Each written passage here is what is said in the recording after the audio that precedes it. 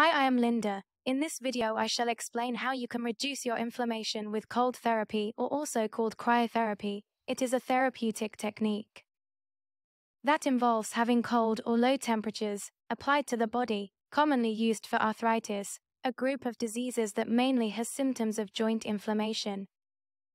Arthritis affects millions of people worldwide, having symptoms of pain, stiffness, and a decreased mobility, and has over 100 different types, with the most common being osteoarthritis and rheumatoid arthritis.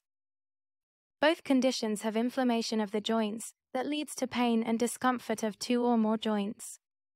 Using cold therapy can reduce the inflammation from the joints. Also, it helps with injury, infection, or irritation of a particular area. The symptoms of inflammation can be redness, swelling, heat, and pain. In this video I shall explain what is inflammation, why cold therapy, and much more. But first I shall explain understanding inflammation.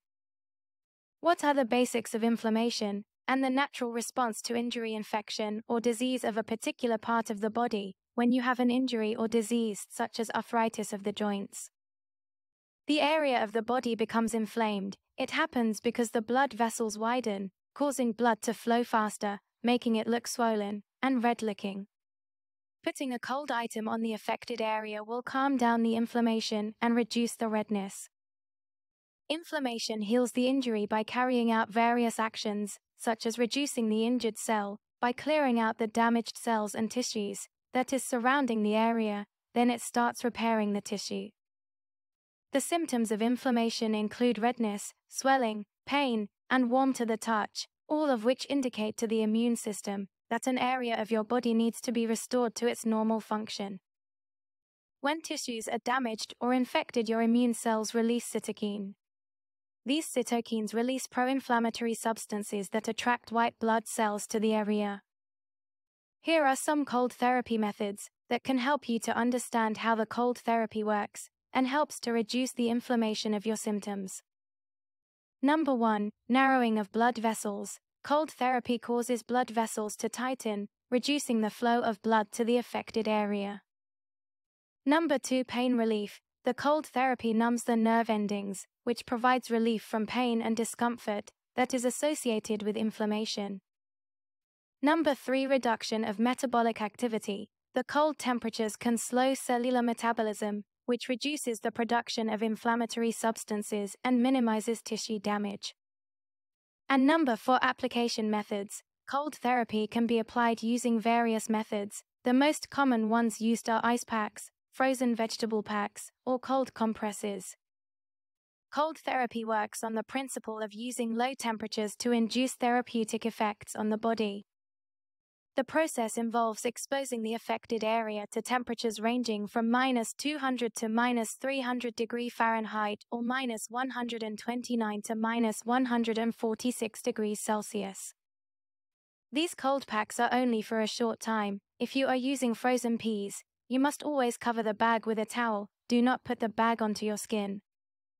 The cold therapy can help with reducing inflammation, as it works as an anti-inflammatory effect, which means that when your body is exposed to cold temperatures, your blood vessels tighten and reduces the blood flow to the affected area. That minimizes your swelling, pain, and inflammation. Number 2. How to manage pain. Cold therapy can act as a natural anesthetic by numbing nerve endings and reducing pain and muscle problems. Athletes commonly use cold therapy for muscle recovery after intense training sessions or competitions. And number 3. Improving your moods and well-being. Cold therapy triggers a release of endorphins, which are the body's natural feel-good hormones. When cold therapy is applied to a specific area, several key responses occur, such as the narrowing of blood vessels and reduced blood flow to the affected site. Also, it reduces an inflammatory substance to the immune cells. This helps to ease the swelling and redness around the area. The cold also slows down the metabolic rate of cells, reducing the production of inflammation and reducing pain. Cold therapy can be administered in many ways. The following are some common methods that can be applied, such as ice packs or ice bath. The cold therapy can also be used through products such as cold gels, creams, patches, or sprays that contain menthol or other cooling agents. But they may not be as effective as ice packs in reducing swelling. These are applied to your skin and can provide localized relief. With ice packs or frozen peas, you should always cover the ice pack with a towel before putting on your skin. In conclusion, cold therapy is a valuable tool in managing your arthritis symptoms.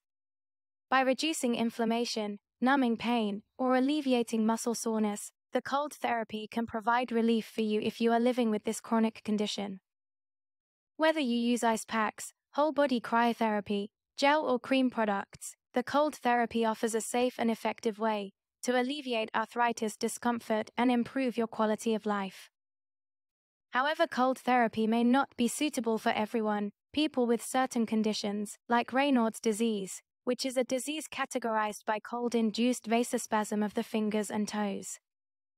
You should avoid cold therapy if you have this, as it can make the symptoms worse. It is essential to consult with a healthcare professional before using cold therapy or anything new, as it may interfere with your medication. Thanks for watching this video. I am not a medical professional, and this video is for information only. If you have any worries about your condition, you should consult with your healthcare professional.